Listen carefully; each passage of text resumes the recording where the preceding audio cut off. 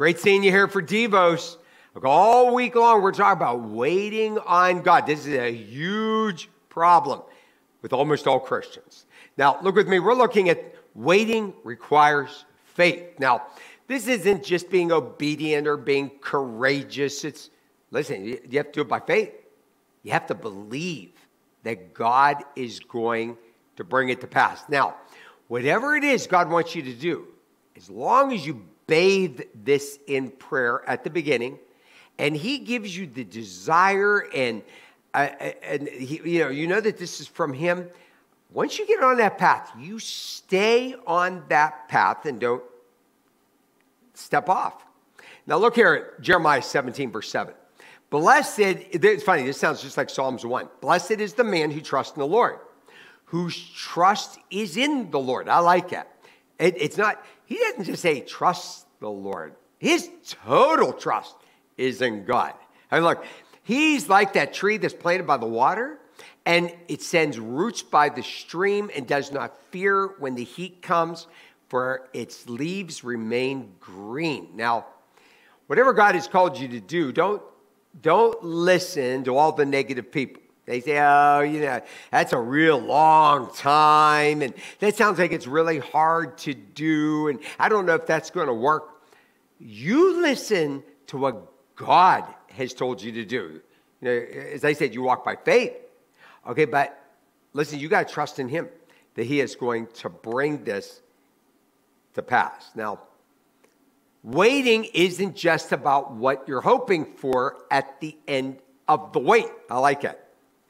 It's not what you're just hoping for at the end of the wait. Like we're waiting because there's something at the end we want. But also, it's about what you will become as you wait. Let me tell you about good Christians, what happens when they have big goals. So I have these people, and they say, oh, Pastor, they got a great job. They worked hard. They waited, and they worked. And God was in on it.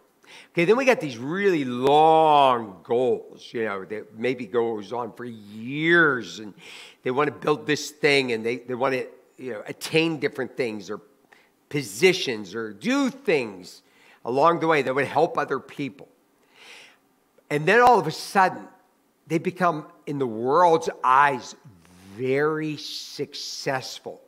And they got big ideas about what they're going to do when they get there after all that long time. Let me tell you, in most cases, 90% of good Christian people, they're not going to do what they told you when they get there. Now, they obtain the goal. They get the prize. God answers their prayers. But God changes them. And now they're not like immature kids. They're deep. They love God. They're real. Because there's something that happened to them while they were waiting. Look at Psalms 37:5. He says, commit your ways to the Lord. Everything you do, put God number one. Trust in Him, and He will act. Look at me. He's going to bring it to pass. It's all by faith. Just wait until you see why God took His time and didn't do it in your time. I like that. Okay, I always tell people, I know this seems like it's going on forever. I know this is a really long journey. But as time goes on, you will know why it had to take so long.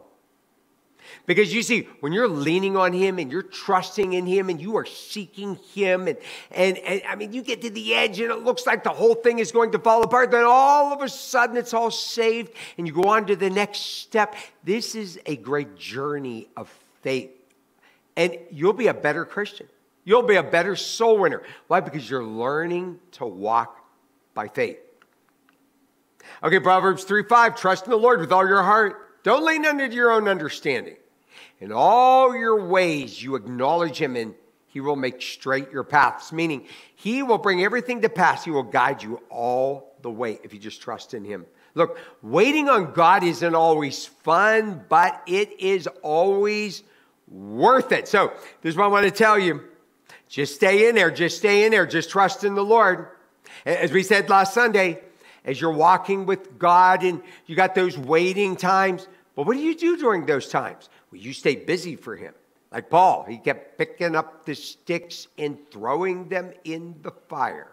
Stay busy for God, honor him, walk by faith, and God's going to answer all your prayers, and he's going to bring it to pass.